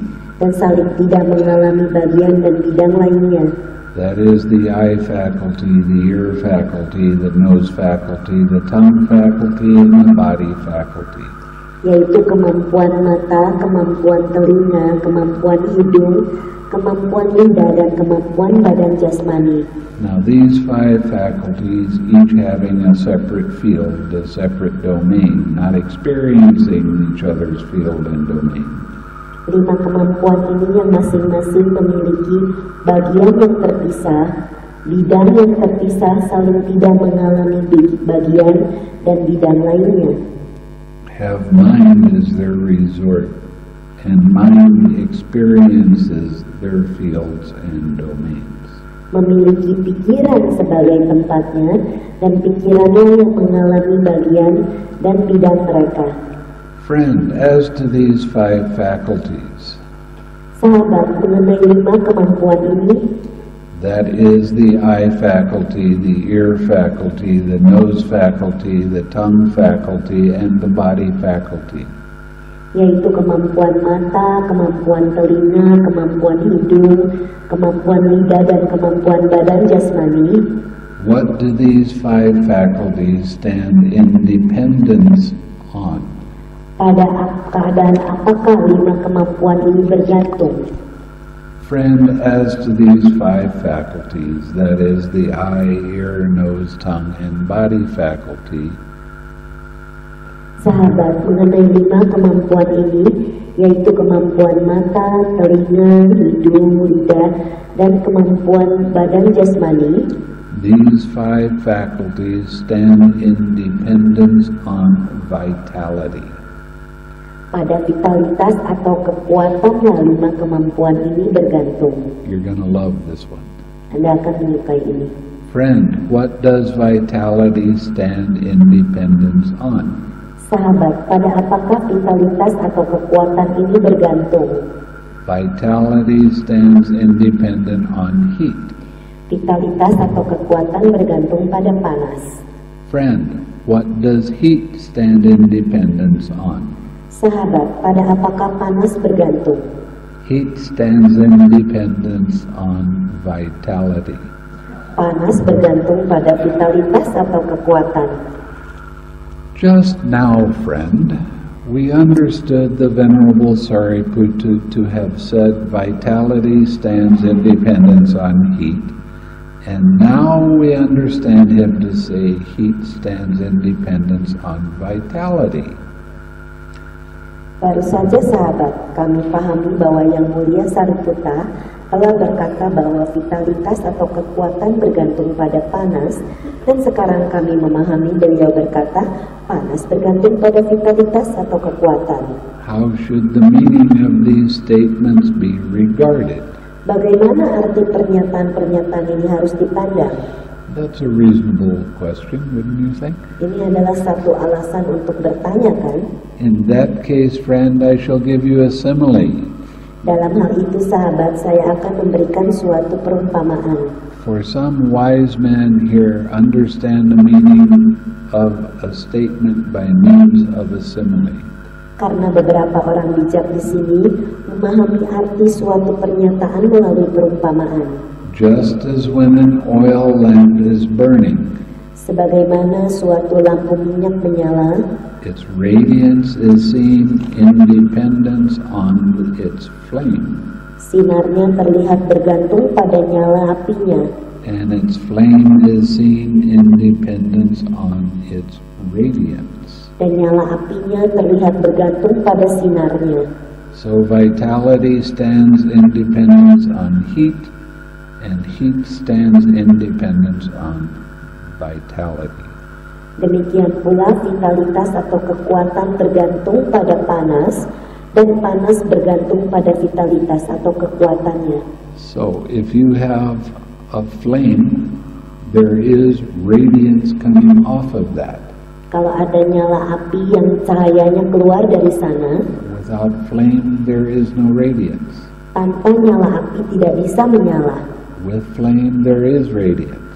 Yang menyala itu adalah nyala api. They depend on each other. Mereka saling bergantung.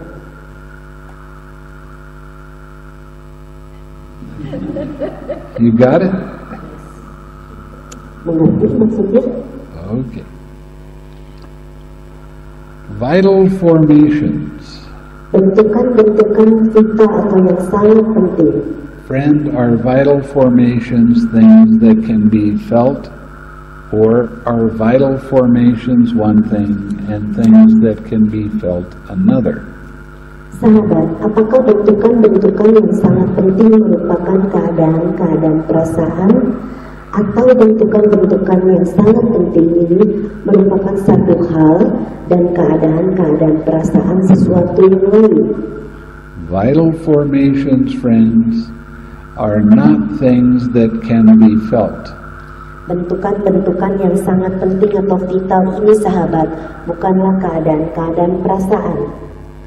If vital formation were things that can be felt, then a monk who has entered upon the cessation of perception, feeling, and consciousness would not be seen to emerge from it. Jika seandainya saja bentukan-bentukan vital atau yang sangat penting ini merupakan keadaan-keadaan perasaan juga persepsi, maka bila seorang biku telah memasuki berhentinya persepsi, kesadaran, dan perasaan, maka dia tidak akan lagi melihat sesuatu muncul daripadanya. Because vital formations are one thing and things that can be felt another.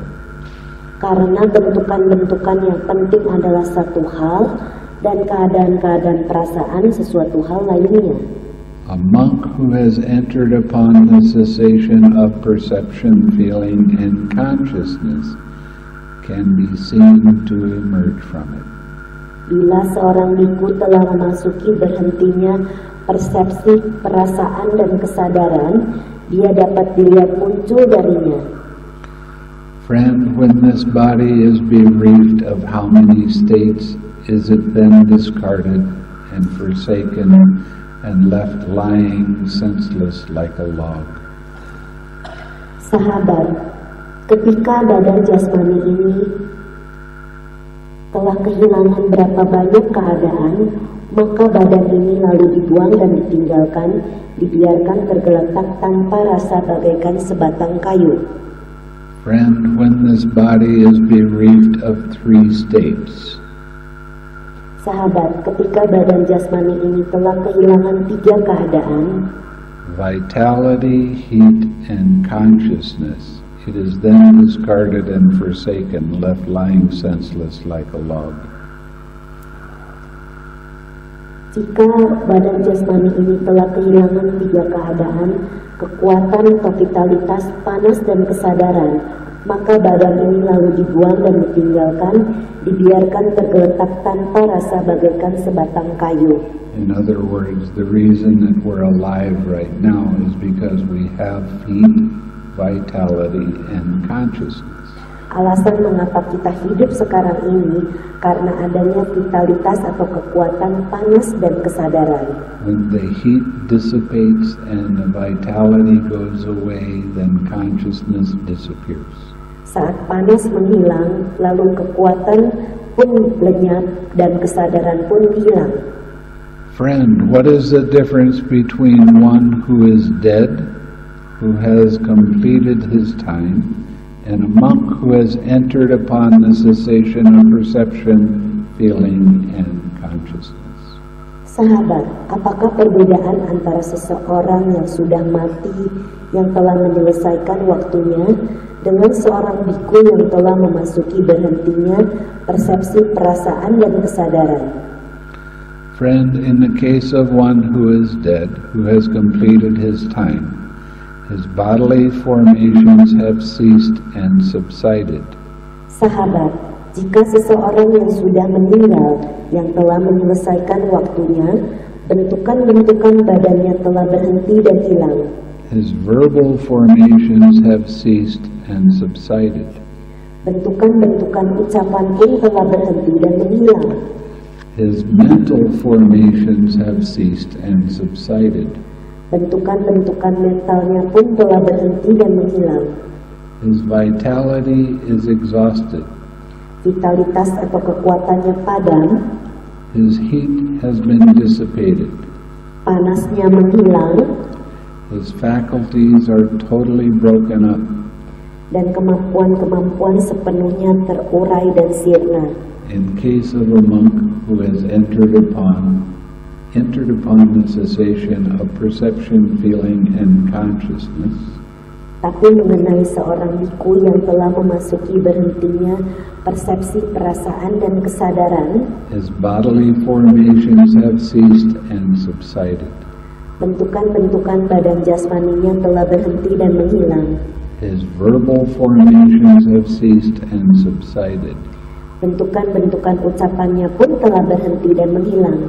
His mental formations have ceased and subsided. Bentukan-bentukan mentalnya pun telah berhenti dan menghilang. But his vitality is not exhausted. Tapi vitalitas atau kekuatannya belum padam. His heat has not been dissipated. Panasnya belum hilang. His faculties become exceptionally clear. Dan kemampuan-kemampuannya menjadi luar biasa jernih. If you happen to run across anybody that has exceptionally clear, bright features, apabila Anda bertemu dengan seseorang yang mempunyai gambaran-gambaran yang begitu terang, it's a real good thing to give them something.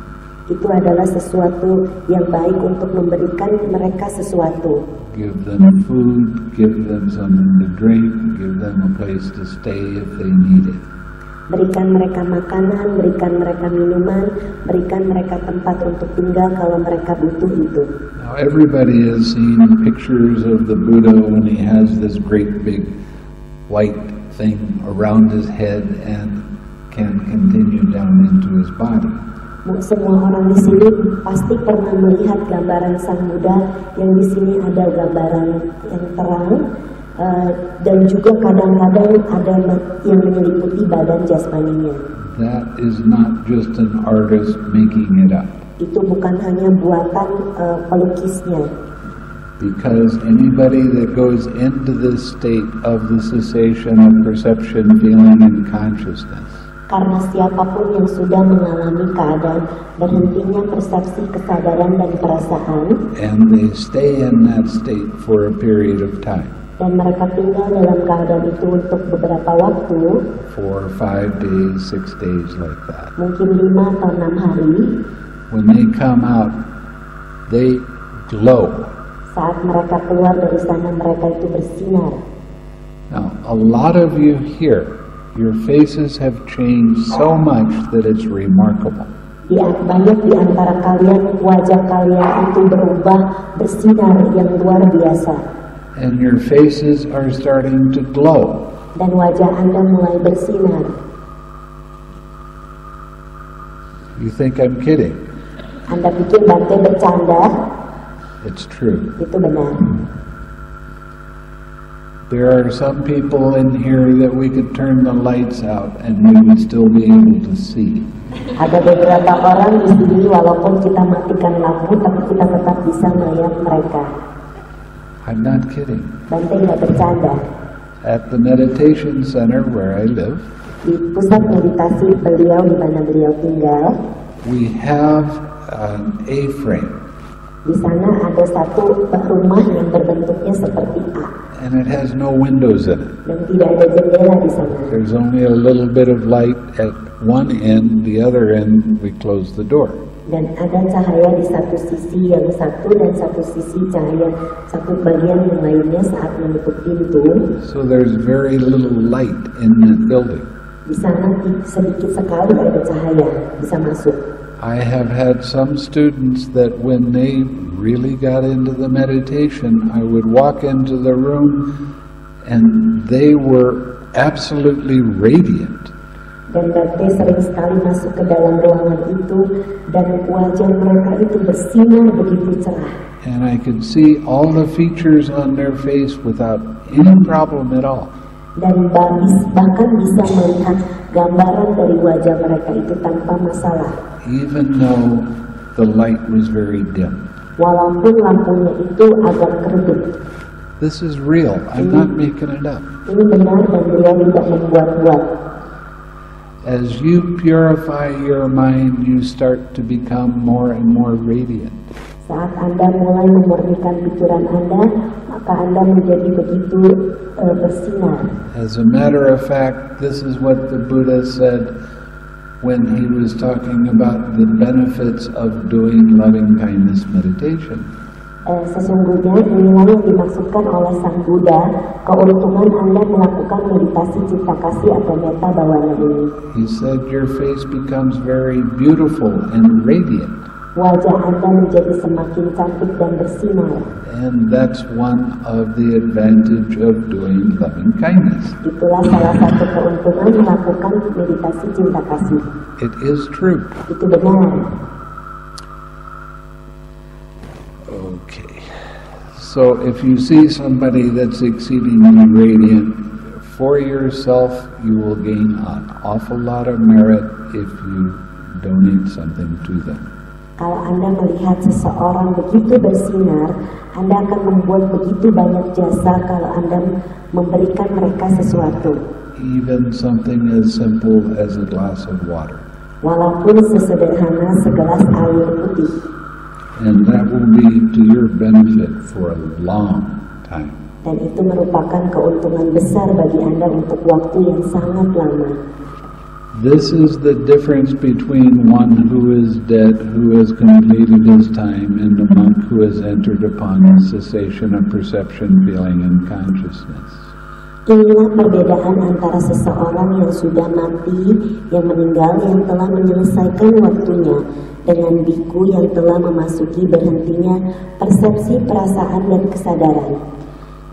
If you happen to be lucky enough to be close to someone that is sitting in meditation for a few days without moving, kalau Anda sedang berada bersama seseorang yang tidak bergerak beberapa hari, I say a few days, beberapa hari maksudnya, You're complaining because I say 3 hours isn't enough. Anda mengeluh pada Bante karena beliau bilang 3 jam tidak cukup. You can feel heat, and you can feel their vitality. It's very much alive. Anda bisa merasakan rasa panas dan juga kekuatannya, mereka itu hidup. But they don't have to get up and go to the bathroom, they don't have to eat anything, they just sit. Mereka tidak harus pergi ke toilet, mereka tidak perlu makan apa-apa, mereka hanya duduk saja. I've run across one person that could sit for 7 days. Beliau pernah bertemu seseorang yang bisa duduk selama 7 hari. And that's about the maximum that you can sit in that state. Dalam keadaan itu adalah maksimum atau jumlah terlama Anda bisa duduk tanpa makan. Now, they were sitting and there was not even consciousness. Dan mereka duduk tanpa ada kesadaran di sana. And I asked her, why did you do that? Dan Bante bertanya, kenapa kamu melakukan itu? I mean, sitting for 7 days, that's a long time to sit. Why would anybody want to do that? Duduk selama 7 hari itu adalah waktu yang lama, dan kenapa orang mau melakukannya? And she said, relief. Dan dikatakan rasa lega. Sitting without having any disturbance at all. Duduk tanpa gangguan apapun sama sekali. That is real relief. Itu adalah rasa lega yang benar, luar biasa. And she didn't get bored. Dan dia tidak bosan.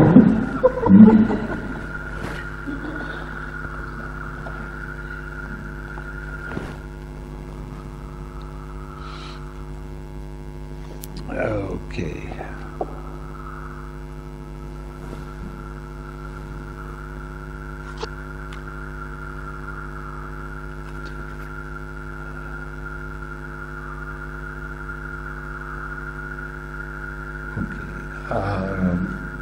That is what the Venerable Sāriputta said. The Venerable Mahā Koṭṭhita was satisfied and delighted in the Venerable Sāriputta's words. Itulah yang dikatakan oleh Yang Mulia Sāriputta. Yang Mulia Mahā Koṭṭhita merasa puas dan bersuka cita di dalam kata-kata Yang Mulia Sāriputta.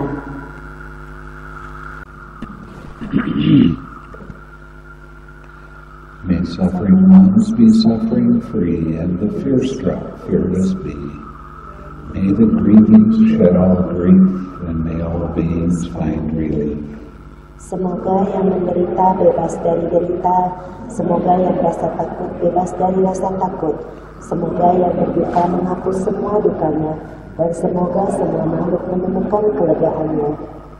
May all beings share this merit that we have thus acquired for the acquisition of all kinds of happiness. Semoga semua makhluk membagi jasa yang telah kami peroleh untuk memperoleh semua jenis kebahagiaan. May beings inhabiting space and earth, devas and nagas of mighty power share this merit of ours. Semoga semua makhluk di angkasa dan bumi, para dewa dan naga yang perkasa, berbagi jasa-jasa kami ini. May they long protect the Buddha's dispensation.